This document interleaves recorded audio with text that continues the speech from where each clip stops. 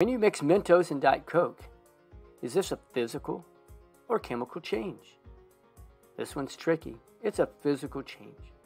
Welcome to MooMooMath and Science and Physical and Chemical Changes. A physical change occurs when matter changes forms, but not its chemical identity. Examples include changes in size, shape, and phase changes.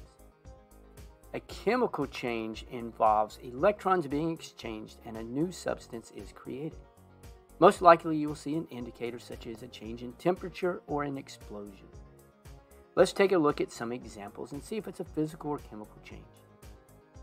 This is a physical change and you have a change in size and shape only.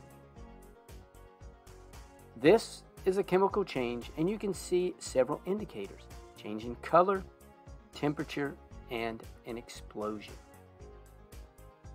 When you mix hydrogen gas and flame, you get an explosion and a change in temperature, chemical change. Cutting, folding, breaking, changes in size and shape are all physical changes. Physical change. This is what happens when you mix sodium and water. The chemical indicators: bubble, change in temperatures, and a change in color. This is a phase change, and all phase changes, like from solid to liquid, is a physical change. This is a classic chemical change. The cabbage juice was mixed with different solids, and each substance creates a different color.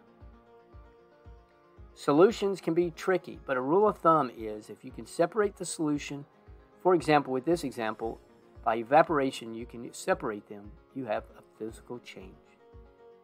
And finally, the size of the metal can be altered by physically hammering it, rolling, or heating. So it would be a physical change.